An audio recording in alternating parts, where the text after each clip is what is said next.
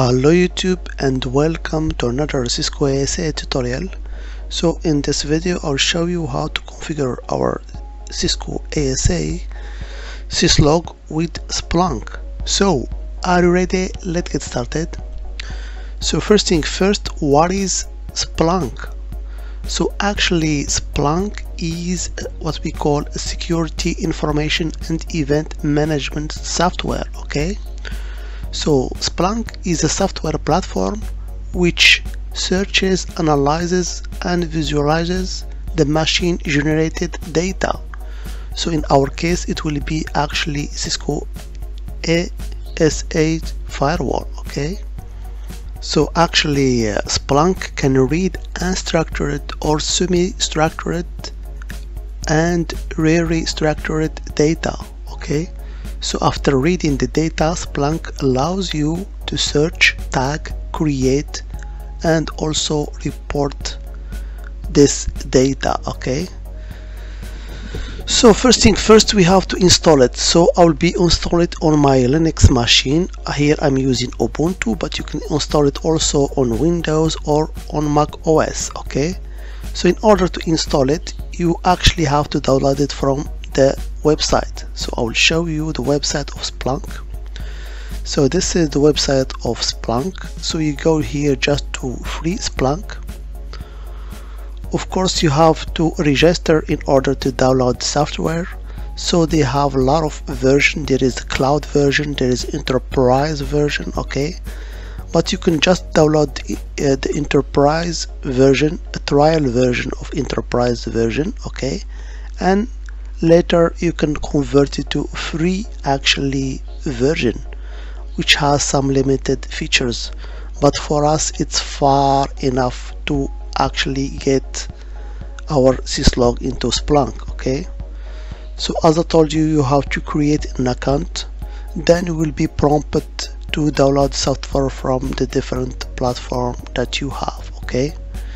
So now, let's move on to our console and install it on our Ubuntu server. So the first thing, let me log on using SSH to my Ubuntu server here. So here the IP address of my Ubuntu server is 192.168.1.3. okay, so I will confirm here the fingerprint and I will provide here the password. So as you can see, I'm connected to my server, which I call it Splunk server. So let me switch to the actually root prompt because I want to install a lot of things here.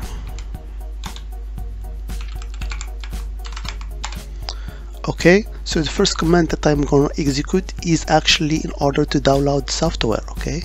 So the command here is pretty straightforward here.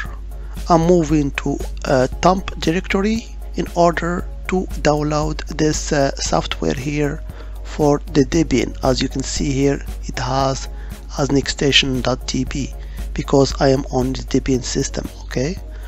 And as you can see also, I'm just using version 7.1 because it's far enough for me, but I guess right now they reached version 9, something like that, okay? So let's download it first.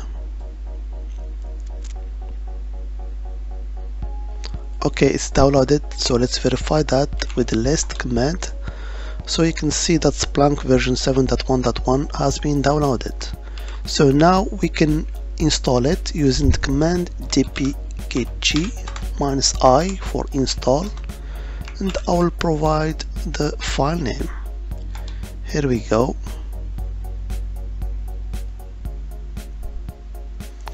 Okay, so you can see this, the setup has been finished. Then we can enable Splunk to start at boot. So by default it installed on the directory /opt/ actually Splunk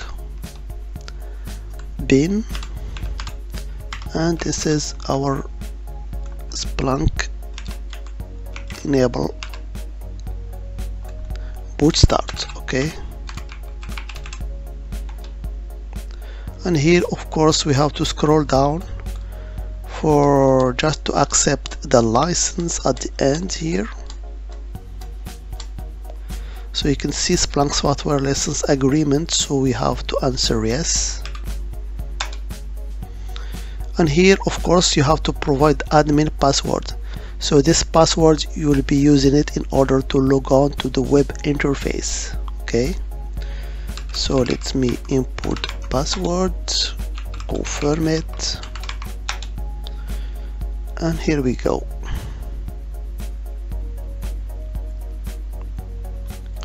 So now we can actually start our Splunk using the command service Splunk start. Okay, so now the service has been started. Let's verify that using the command service Splunk status, and as you can see the service is loaded and running. So now we can move on. As you can see here, there is a port for the service which is 8000. So we can just log on from any web browser and reach actually this server in order to configure our Splunk. So let's do it. So I will go here, open my web browser, and I will type the IP address of my Ubuntu server, and of course I'll provide here the port 8000. And voila, this is the Splunk Enterprise web interface. So we'll use admin, and of course here we input the password that we entered during the installation. So let me sign in.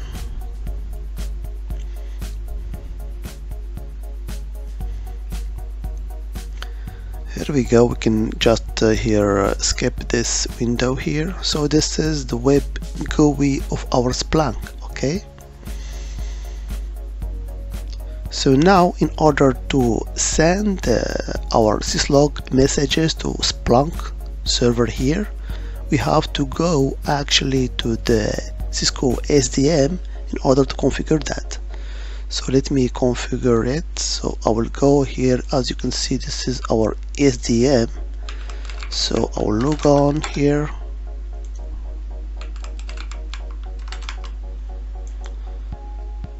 Here we go. So in order to configure our Splunk as Syslog server, you have to go to your configuration, device management, as you can see here, and there is a whole login section. Okay, so for the login setup, you actually have to check this box here, enable login. Okay, then you go to your Syslog servers and you add your server. So let's add our server here, which is Splunk.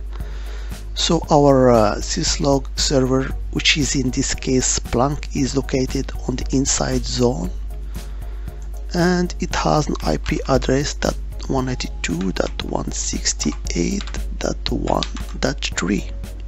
okay, and of course I will keep the default UDP port of 514, and I will hit OK, and we have to apply that. And this is the command that you actually must do if you are using the command line instead of the SDM. So I will send that, and I will save the configuration. So now all our Syslog messages are sent actually to the Splunk server, which is our Ubuntu server actually. Okay, so if you click on the Splunk Enterprise logo here, it will be prompted with this change license group. So as I told you here, I actually have enterprise trial license. Okay, but I can convert it to free license. So if you are using free license, you will be using the software for free, but it has a limit of 500 megabyte per day. Okay, indexing volume. So for me it's far enough, so I will choose this free license here and I will save, and restart is required, so I have to restart the Splunk actually in order to changes to take effect. So here, are you sure you want to restart Splunk? So I will just hit OK and I will wait for the Splunk to be restarted in order to use the free license.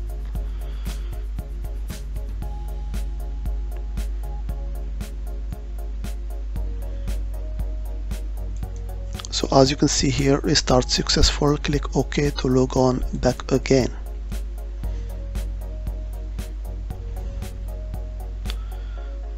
So I will just refresh here my station.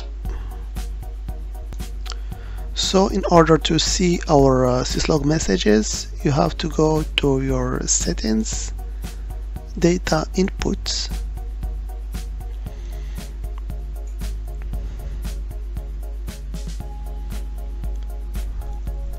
and after that you go to your UDP section. So here, listen on UDP port for incoming data, for example Syslog. Okay, so I will add new here,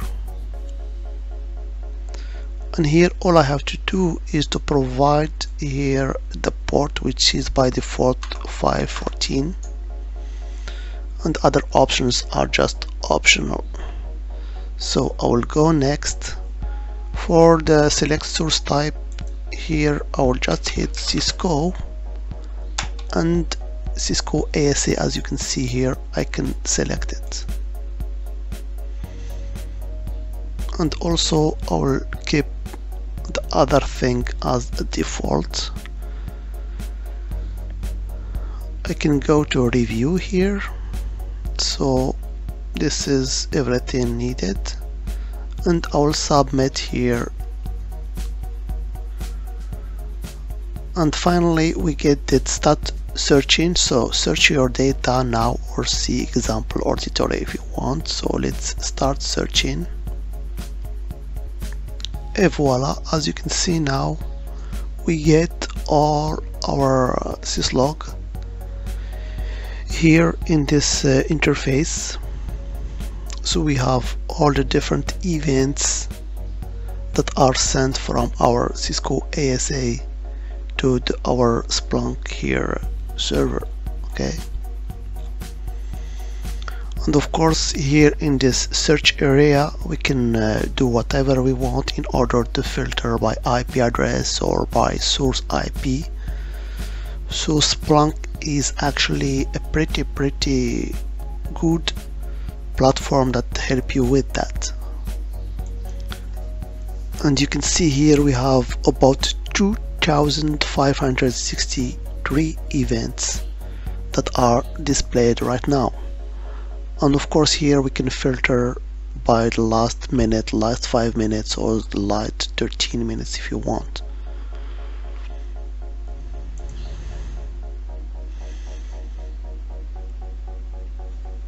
But the most interesting thing here that actually Splunk, even with that, has provided us with some structured data here. So we have here, for example, the IP address of our Cisco ASA, we have the source, we have the source type, and the timestamp. It's always visible in a very neat format. But on the coming videos I will show you how you can tweak that for your needs. Okay, so that was just a short video to show you how to configure actually Splunk as a Syslog server for our Cisco ASA. As always, I hope it has been informative for you, and I want to thank you for viewing. Bye bye.